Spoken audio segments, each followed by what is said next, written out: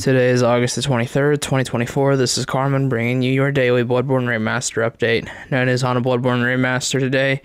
I don't really think there's any gaming news to go over other than Black Myth Wukong has sold 10 million copies. Pretty huge achievement. Very, happy to see a good game like that have some, crazy success.